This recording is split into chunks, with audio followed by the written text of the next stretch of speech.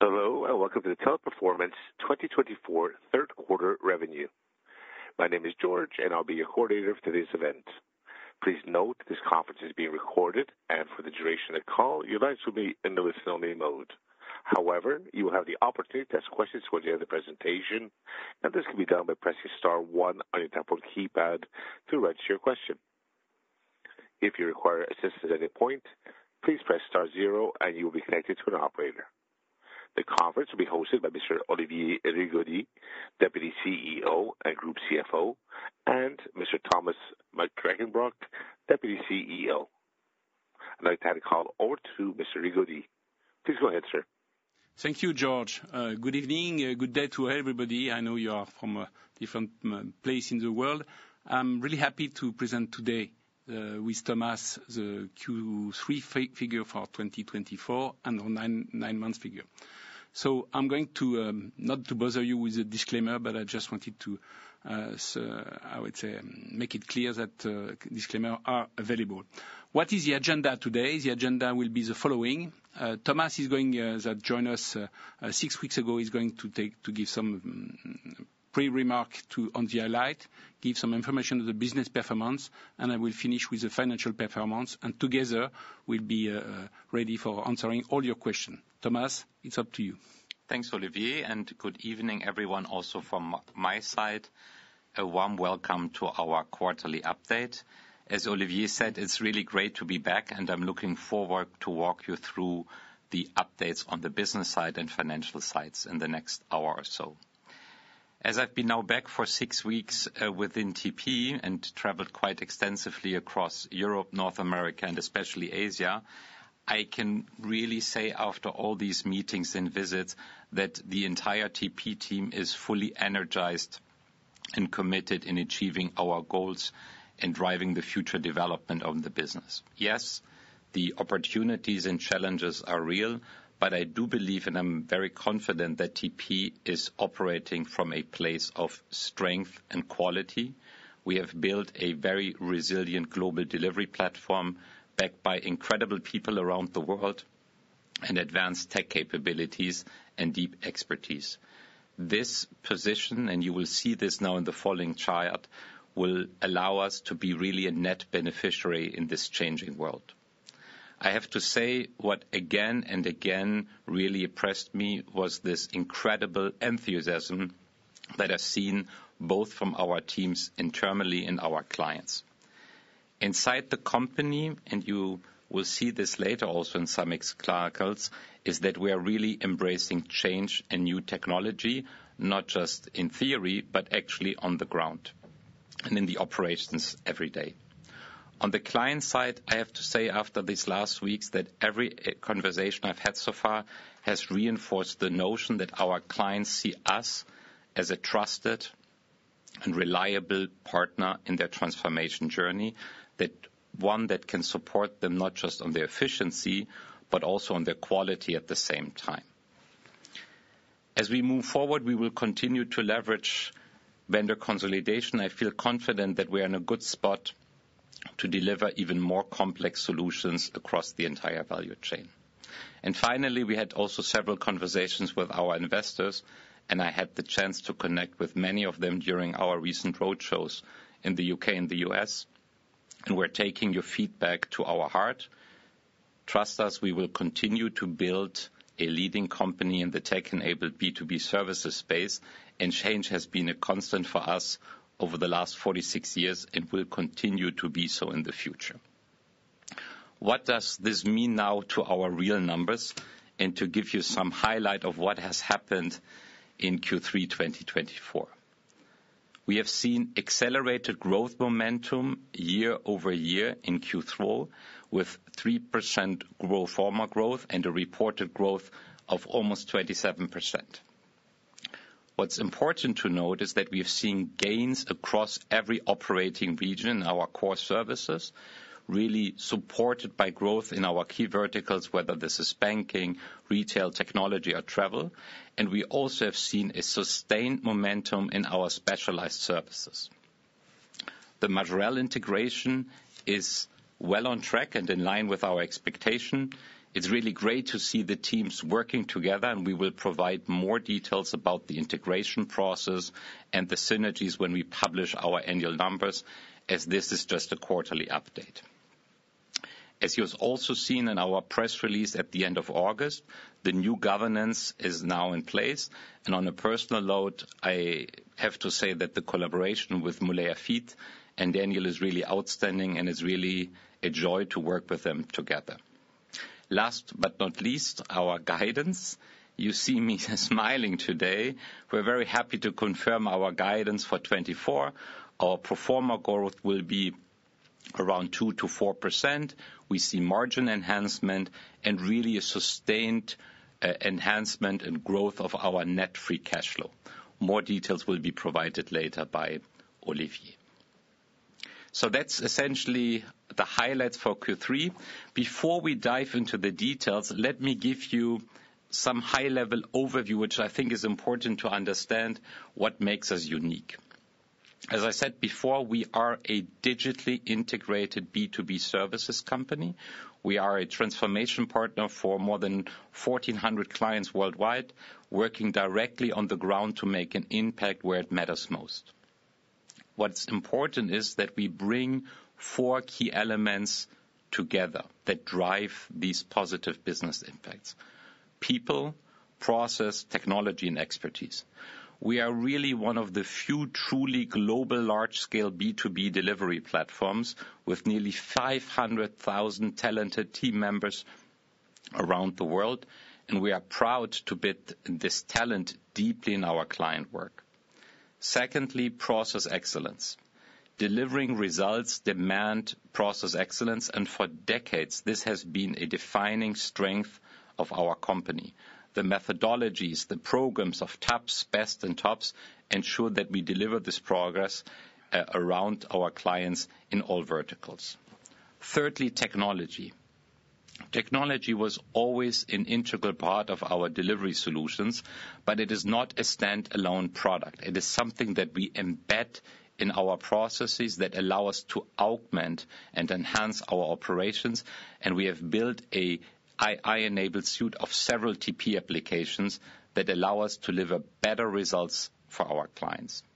And fourthly, domain expertise. Our clients, and we see this in particular now for many years, but also in particular in this year, as you will see in a second, look for increasingly specialized complex services. And we believe providing this kind of complex service with our deep client relationships is something that will continue to thrive the business going forward. Let's take a look now what happened along this 4-dimension in Q3.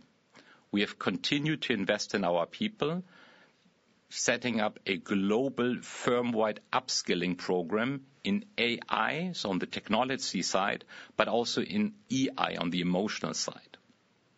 By the end of October, we have completed more than 44,000 training programs on both dimensions with our experts around the world, and we will continue to roll out this program in the coming month. Second, processes. The well-established process excellence programs within TP of TOPS and PEST have been updated to include elements of AI and EI in these process excellence programs. The first pilot countries have implemented this. We are refining now the feedback, and we will roll out these programs in the coming month for the rest of the organization. This is something that shows how we hone our process capabilities, embedding new services along the way. Technology. In Q3 alone, we have launched and implemented more than 160 new AI projects for more than 130 clients. This is a significant upgrade to our developments, what we have seen in the first half of this year, and we continue to invest in this element. In fact, our AI applications are increasingly built on a cloud-based architecture that it would allow us to implement them as microservices in our client operations. And lastly, domain expertise. What's interesting to see is that in particular in complex back-office related solution, we also saw in the first 9 months of this year double-digit growth, and we will continue to build on this momentum that we see in this vertically integrated end-to-end solutions. How does this performance look now on the development in the different regions? The acceleration in growth year-over-year in Q3 is across EMEA and APAC, as well as across the Americas. As you can see here, for the Q3, we have grown in EMEA, APAC close to 3%, 2.8% to be precise.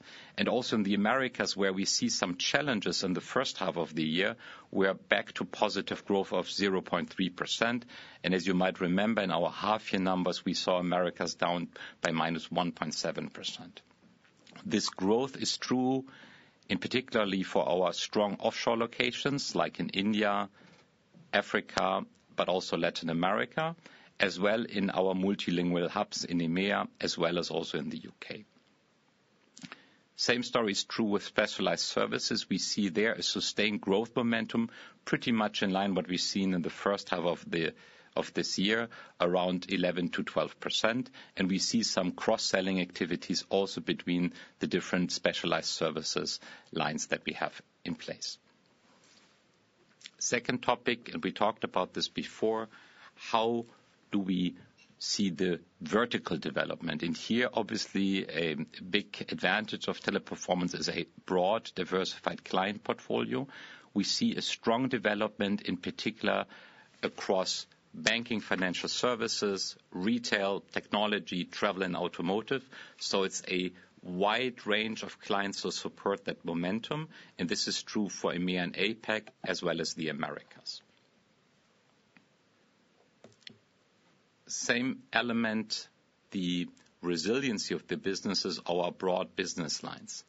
As I said before, we see very strong growth momentum, in particular in specialized services, as well as in our BPO solutions. This is true in EMEA and APAC in particular, but also in India, where we have a very strong capability in more vertically integrated solution. Our care element, which is a little bit more than 50% of our business portfolio, has grown in the first 9 months in line with our overall growth.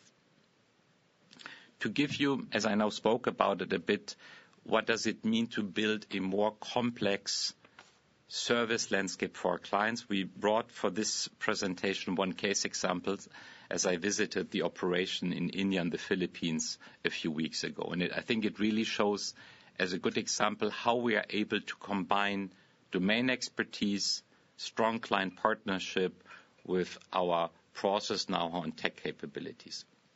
This is a large client in the banking space. We have been working with that client now for more than 18 years, started historically on the traditional front office line in the retail sector, but over the years have expanded our business scope with that client to 14 business line and expanded our geographical scope from one location now to providing services also out of Asia and the Americas. What's interesting is that our process excellence has basically allowed us to gain a broader scope, not just focusing on the front office, but also on complex back office tasks, and provide today an end-to-end customer lifecycle management across accounts, loans, payments, and fraud management.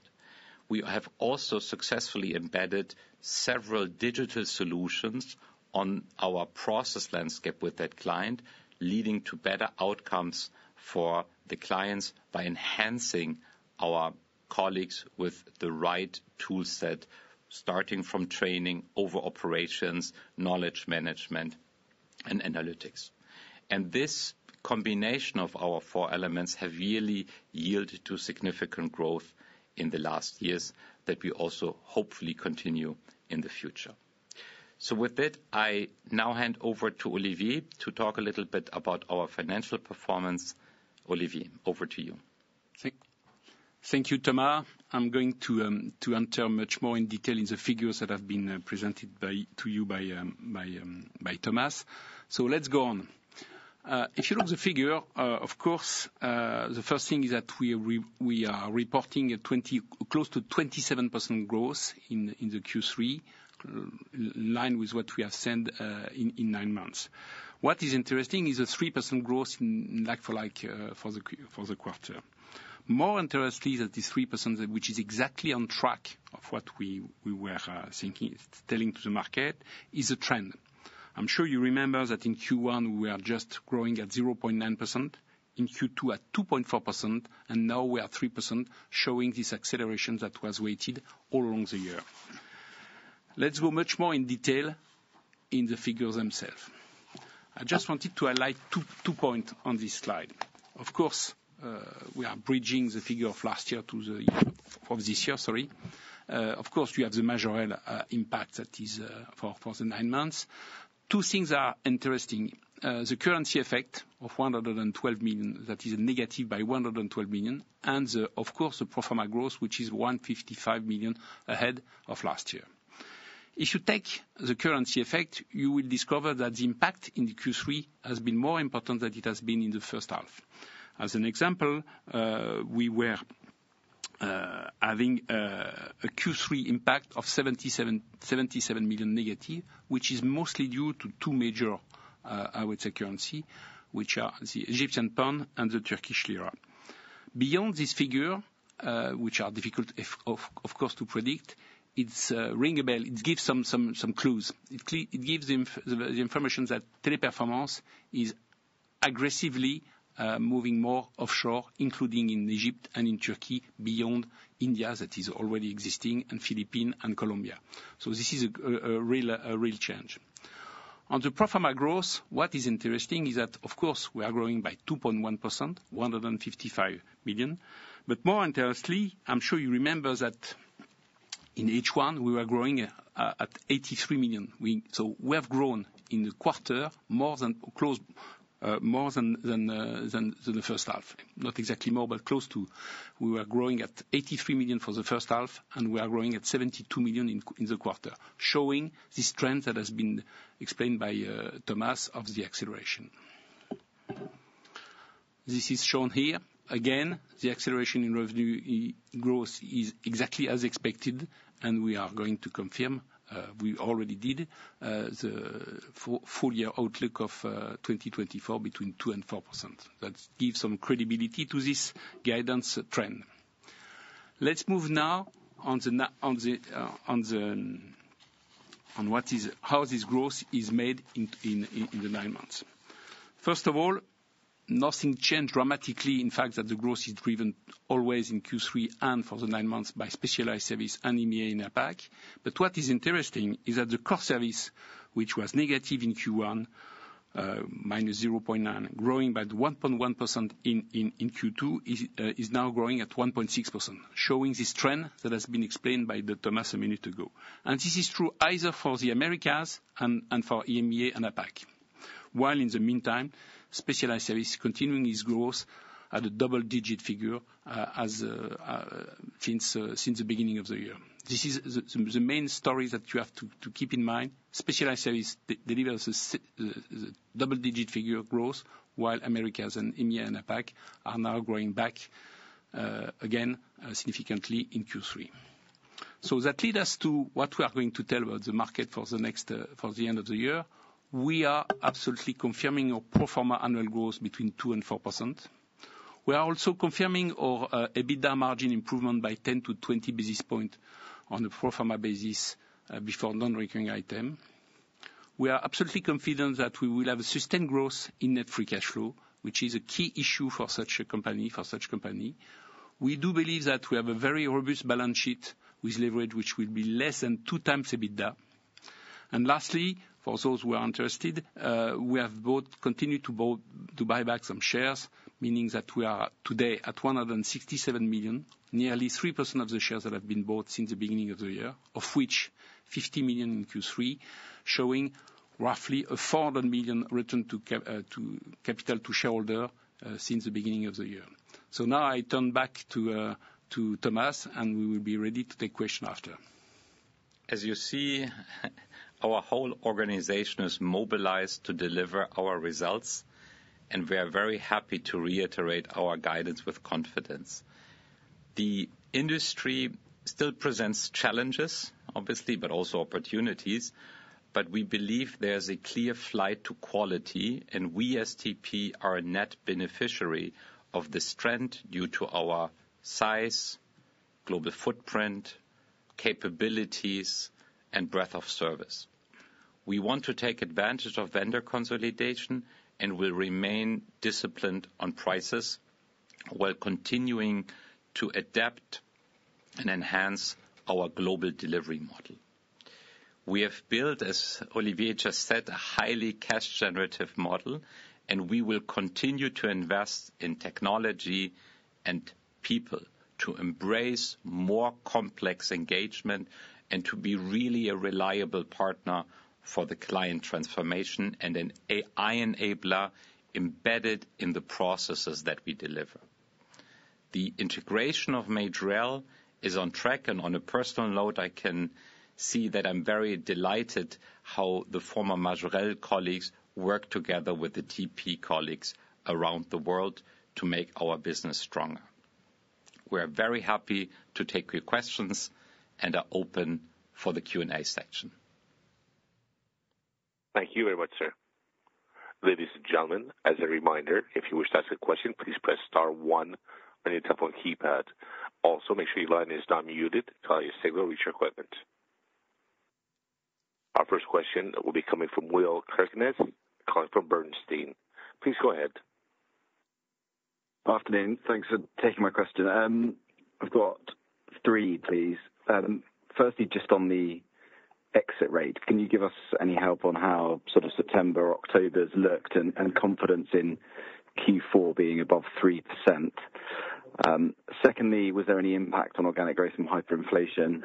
And then lastly, I just wondered if you'd be able to talk about that 3% like-for-like growth in terms of gross wins versus churn. If you go back to the FY23 presentation, you'd helpfully shown, I think it was 13% gross wins at the time, offset by 8% churn that delivered you 5% for the year. I just wondered if you could do a similar exercise for Q3.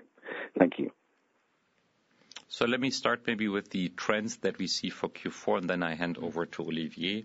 So as you know, Q4 is in our industry typically the strongest quarter, and the ultimate landing this year will essentially depend how the business will develop in November, December, as we have seen typically stronger demand around the year-end festivities. I would say we're very confident in our corridor. The ultimate landing will depend on essentially the demand in November and December. As far as hyperinflation is concerned, there is very few impact in Q3. In fact, it was a little negative versus last year, but nothing material. And we'll see what will happen at the end of the year. As you know, it's always difficult to predict, but because it's a mix of inflation rate and exchange rate, so it's difficult to predict. But I suspect there will be no big impact in Q4 today. As far as the breakdown of the churn versus newbies and everything, I think it's better to wait until the end of the year to give you much more information about that, because the 9 months are interesting, but what is much more interesting is to have a view on the full year, and we'll do that at the full year result end of February. What we can say, though, so maybe that's helpful as a data point, that we see our pipeline for new business at this point in time stronger than as it was a year ago. So yes, there's some volatility in the market, but overall we are looking at a stronger pipeline as of today compared to the same situation a year ago. Okay, that's helpful. Thank you. Thank you. We will now move to Suhasini Varanasi of Goldman Sachs. Please go ahead. Your line is open. Good evening, Olivier and Thomas. And Thomas, it's good to speak to you again. Just a couple from me, please. Just to clarify from the previous question, do you still expect an improvement in organic growth versus Q3 levels in Q4? The second question is on core services and DIBS.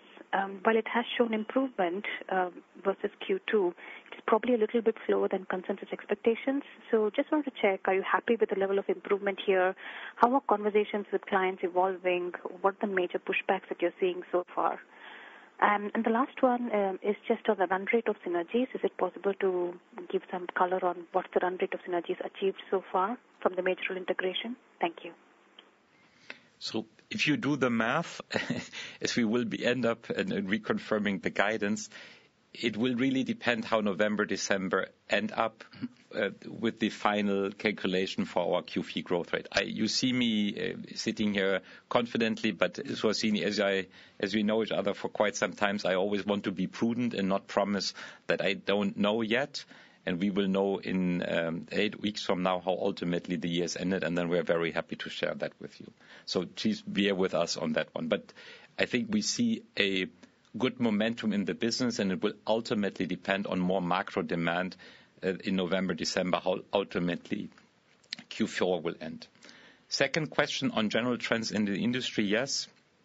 What we really saw in last month is a demand or a continued demand for efficiency that also leads to stronger demand in offshore locations, even moving from onshore locations to more offshore locations. This has obviously, as you know, an impact on our top-line development, and we see this trend continuing.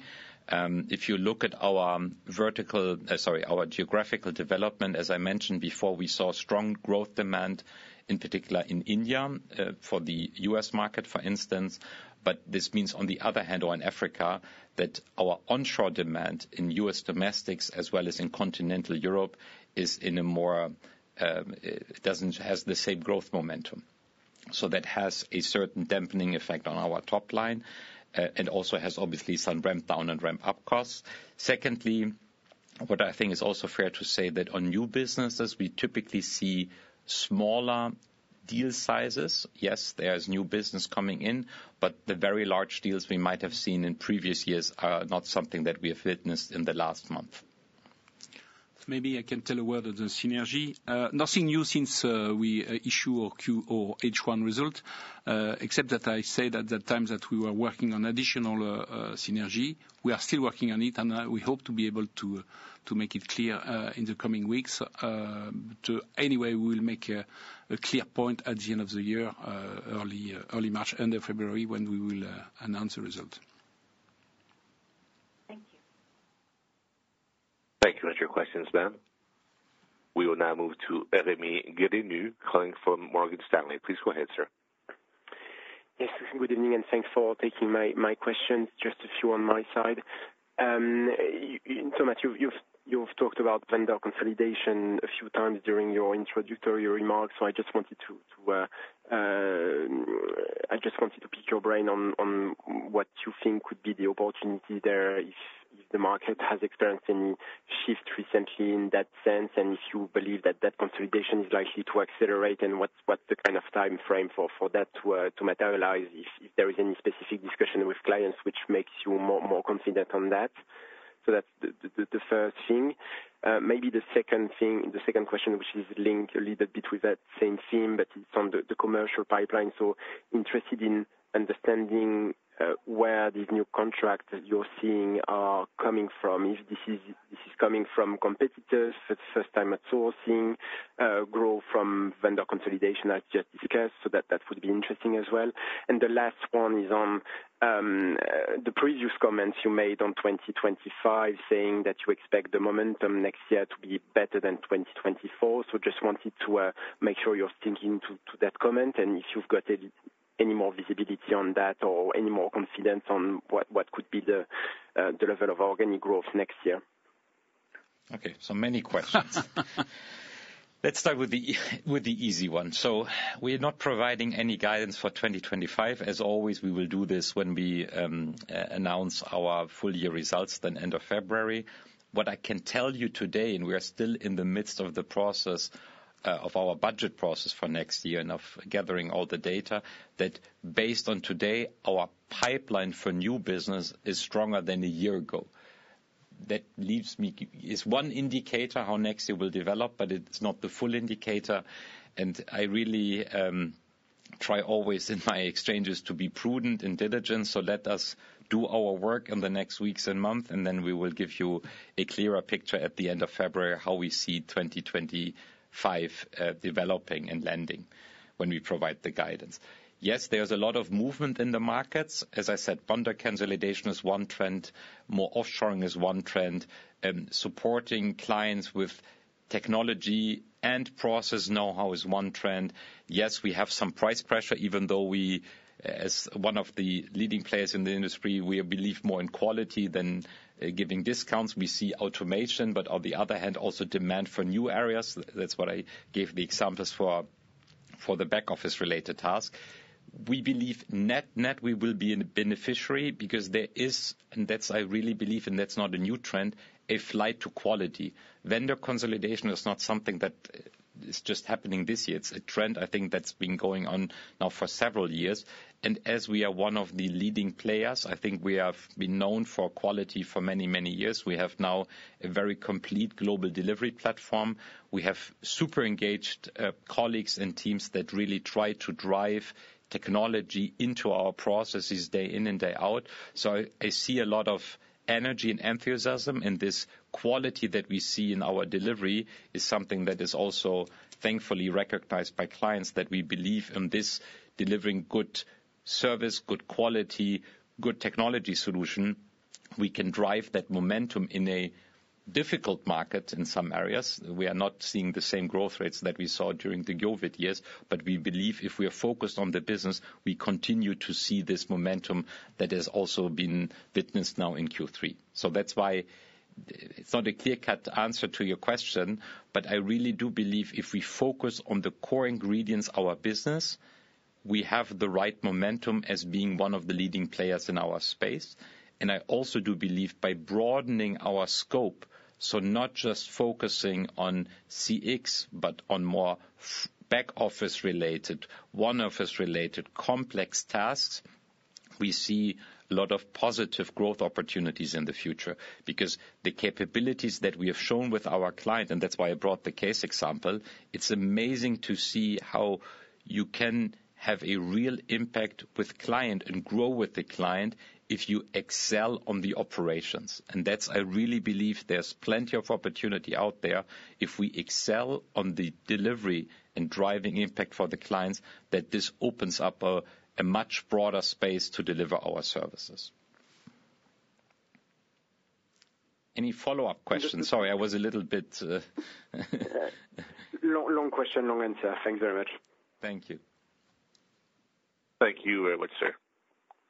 We will now move to Antonin Baudry of HSBC. Please go ahead. Yes, good evening, everyone, and thank you to squeeze me in, and thank you very much for the detailed presentation. Two questions. You seem to be comfortable with your Q4 target range, which could suggest a new acceleration of your revenue growth. I would want to know what makes Teleperformance different compared to your main competitors that communicate more on an additional pressure on both revenue growth and margins. My second question is about the impact of artificial intelligence on your business model. Would it be possible to split between volume and automation on your revenue growth in Q3, the growth of volume on the dilution related to automation, and if you saw some change related to the penetration of artificial intelligence in your offer? Thank you very much. At some point, follow up. At some point, do you think that you will come back to us with midterm guidance of revenue growth on margins when the visibility will be higher? Thank you. Okay. Let me take the first two and then hand over to Olivier. So, to be honest, I don't like to comment on competitors. We focus on our own business. We believe if we provide a good quality delivery and service and provide benefits to our clients, then the business will thrive.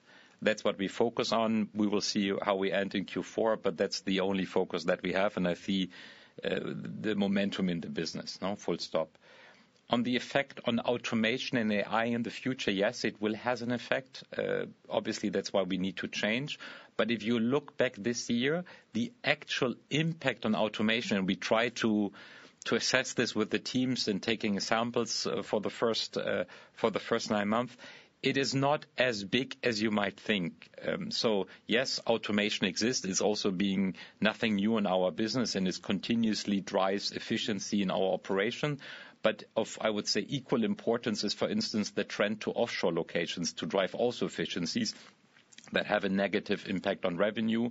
The same thing if you drive pricing in some areas driven to automation has also an impact. So it's not that we see massive impacts on our revenue due to AI in automation at this point in time, not beyond what we've seen before, and equally important, I would say, than some of the geo relocation in the business operation. For midterm guidance, I think it's too early to say, but Olivier. Maybe of course, it's too early to say, to tell, and probably decision has not been made. But what is more interesting is to see whether we'll be above the market, and probably we will make with a guidance if we decide to make one to see versus the market much more than in real term. So it's too early to make the decision, but this is probably something that might be the solution for next years. Thank you. Thank you very much. We'll now move to Carl Green of RBC Capital Markets. Please go ahead. Yeah, thank you very much. Good evening to you. I've got 3 questions. Firstly, just in terms of the strong growth you've referred to in language line solutions within specialized services, just thinking about the margin as we move through the second half. I mean, obviously there's a lot of moving parts within specialized services, and I think you've been seeing good operating leverage historically from the recovery in TLS Contact. But just thinking about that skew towards language line solutions, does that suggest that in the second half we should be looking for kind of similar rates of margin expansion to what we saw in the first half within that particular division? That's my first question. Probably take them one at a time. Okay. No, what we see is, of course, language line solution is continuing to deliver very good figures, either in terms of sales and either in terms of margin. And we do believe that in the second half, LLS will deliver the same type of margin that it delivered last year. Okay. That's helpful. The second question, just on the, again, Olivier, you talked about the expansion in Turkey and Egypt and how that had led to a greater FX drag on the top line. Again, just a very basic question here so I understand what's going on in terms of the commercial structure. When you're seeing the offshoring, how many of the new contracts are getting remunerated in local currencies rather than, say, for example, having a German client where you've been billing them in euros, but your cost base is in Turkish lira, and again, you deal with the hedging, the transactional hedging behind the scenes. But in terms of the expansion of the offshoring arrangements, are you seeing more of the invoicing in those local currencies, which would explain the greater FX hit? I'm just kind of struggling with the impact on FX versus just general deflation around offshoring. If I may, it's a complex question. As always in FX, you have 2 issues. One is translation, one is transaction. What I just wanted to highlight in this Q3 is the fact that probably most of you have not imagined that such an impact could happen in Q3 on the translation figures, which is the case. I'm not too sure it changed dramatically versus previous year or on the invoicing stuff, but part of the story has moved to this country as a whole. So the main story is, of course, the transaction, and that is much more complex to predict. But of course, it most of the time is helping the margin for the group. Yes. Okay. And then lastly, I just wondered if you'd had over the last few days any opportunity to look at any of the policy suggestions from the Trump camp. I seem to recall back in 2016 there were suggestions that a border adjustment tax on services might be applied to some cross-border services such as CX. I mean, have there been, I've certainly not spotted any from where I'm sitting, but have you guys encountered any suggestions or policy proposals which would give you sort of cause for nervousness? It's really So I think no. No, frankly, no. Frankly, it's too early to comment on that. No, what maybe could be highlighted, because we saw again today the drop in the European market while the US market was climbing. I just wanted to highlight that close to 50% of our business is coming from the US market. And it seems curious to see that our stock will be down in Europe, because we are listed in Europe, while half of our business, close to half of our business is coming from US. Just a point I just wanted to make. Okay, thanks very much. Thank you very much, sir. Our next question will be coming from Nicole Mannion of UBS. Please go ahead. Hi, good afternoon. Thanks for taking my question. I just wanted to ask about the AI projects that you mentioned in your remarks. I think you said 160 new AI projects for more than 130 clients. How should we sort of think about that? So obviously, that sounds like quite a big number. Are these sort of additional services that you're launching within clients? Are you automating stuff that you already provide? How dilutive and what sort of penetration in the clients where you are launching these projects are you seeing? Just any more detail on those points would be really helpful. Thank you. Hi, Nicole. So we're still trying to figure out what's a good metric to show the AI impact on our business. The number of projects is something that we obviously consistently track, and it gives you an indication if there's an acceleration of adoption. And yes, we see that. So we have deployed more projects, AI, or in particular Gen AI projects, in Q3 of this year than in the first 6 months of the year. So there's an acceleration. Typically, and as I tried to explain before, it's not a standalone product, but we always try to embed an AI solution in our existing operations, working together with the client. And this is what we currently see. There's a momentum, relative speaking, to our client base, that there's more willingness to try out things, to do a pilot project, to implement an AI solution. To your question, to what is that the penetration in the market? So give us a little bit more time, because some cases, as we have sort of hundreds of projects now underway, how to there measure the impact. But I see that we are now beyond the experimenting status, but actually seeing in real life, and you see the impact either in more efficiency, better quality, higher customer satisfaction, depending on which AI solution is being implemented. And we will provide also beginning of the year an update on our AI solution space. As I said, we're upgrading them now to be based on microservices. That could be quite interesting to make it more tangible how we actually deploy the AI solution in our clients' operations. So bear with us a bit, but I would say the message is we see an acceleration in interest in implementation relative to the first half year. That's it. Thank you. Thank you, Ms. Mannion.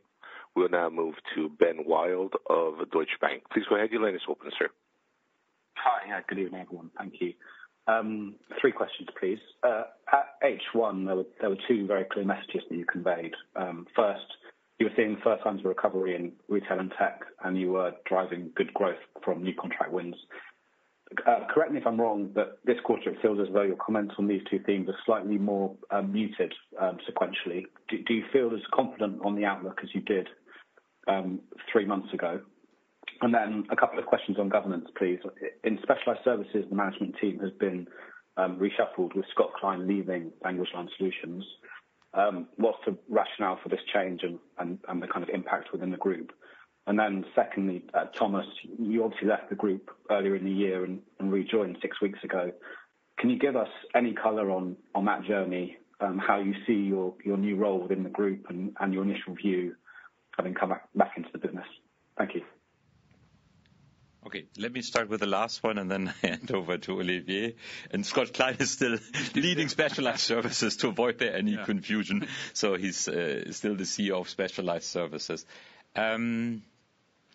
Yes, when I came back, and obviously it's an offer as being now the deputy CEO of the company, I couldn't say no to, and it's being really excited to be back. I see a lot of positive excitement in the company, meeting old colleagues and new colleagues.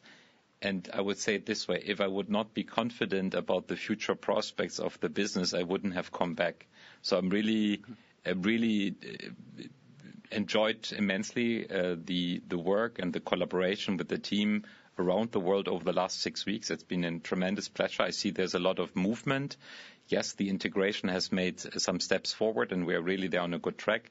But I see the company as a whole really on a path of change and transformation, obviously working with the clients, but also transformation itself. And it's really exciting to be part of it. No, I can nothing else said. So I'm really looking positive into the future. And we will be obviously in 5 years a different company than to now. And to work together on that journey is something that really excites me. Scott Klein, I answer, so he's still president specialized services. Just to be clear on Scott is now heading the whole specialized service as he did before, but as it's gaining more importance and more is working on synergy between the different brands and different company. He's taking the lead of the whole department, having somebody taking care only on language line solution. So it's not a change. He's not leaving the company by far. On H1, of course, we were waiting an improvement in Q3, so we delivered it. As always, we would have preferred to make much more, but it's a very good figure as far as I'm seeing from the competition.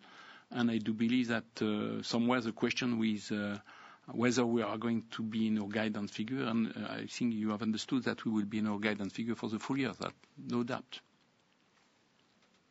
Thank you. Thank you very much, sir. We'll be moving now to Oliver Davies he's an analyst. It's just simply Mr. Oliver Davies. Your line is open, sir. Yeah, good afternoon. A couple from me. I guess, firstly, in terms of the pipeline increase, is that being driven more by vendor consolidation bids, or is that coming from new clients? And I guess within those, has there been any kind of noticeable trends in the competitors for those bids, and I guess your success rate? And then secondly, you mentioned customer care grew in line with the group. BPO was double digit. So I guess, where are the kind of weaker spots overall? Thanks. Sure. So let's start with the last question. Obviously, if we look on the page, let me see if I can move back there. So care is very much in line with the group. Back office is growing, where we see some and on the technical support side. So these are the two verticals where we are subpar on the growth momentum compared to the other verticals.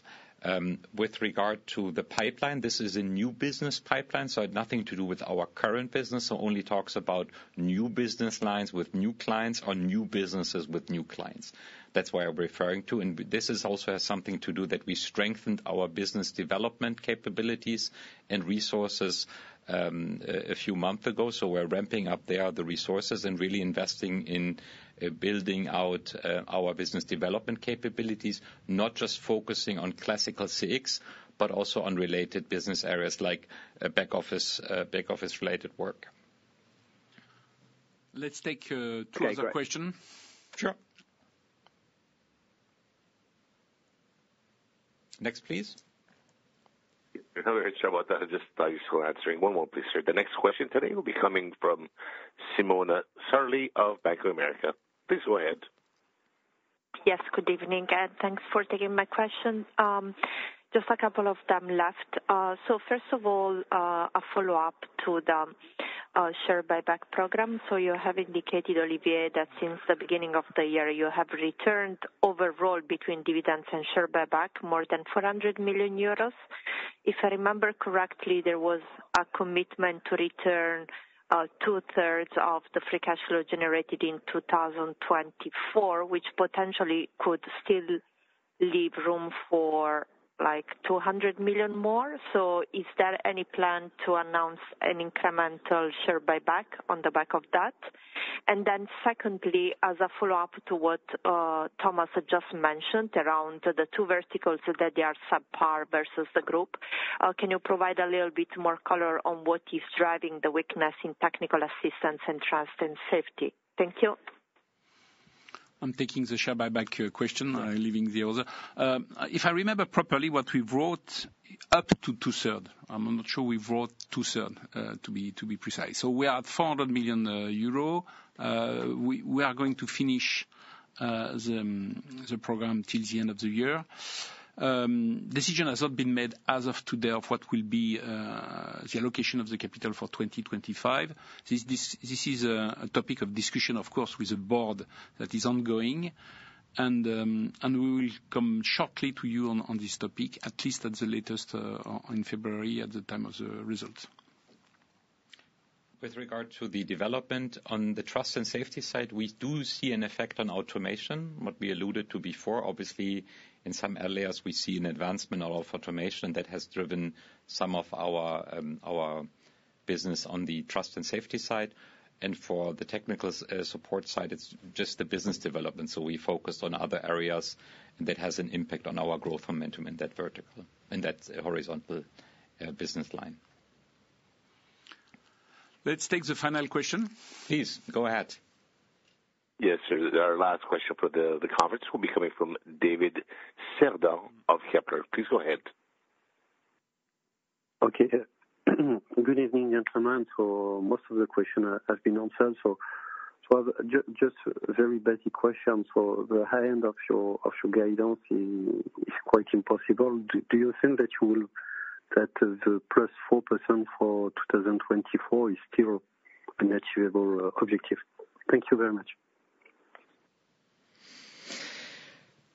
As said before, we have confirmed the guidance, and we're very confident on that one. Where we will ultimately land will really depend on November, December. And typically, if you look at past Q4 quarters, that has been the month where we see the highest growth, and it will ultimately depend how will Black Friday, how will the Christmas season develop, where we will ultimately land on this business. So this depends more on macro demands or end customer demands for the clients that we serve than our own doing. So bear with us, and we will provide an update very soon once we have this month locked in. But the business is going full throttle. We have to see where we end. So let's bear with us a few more weeks and months.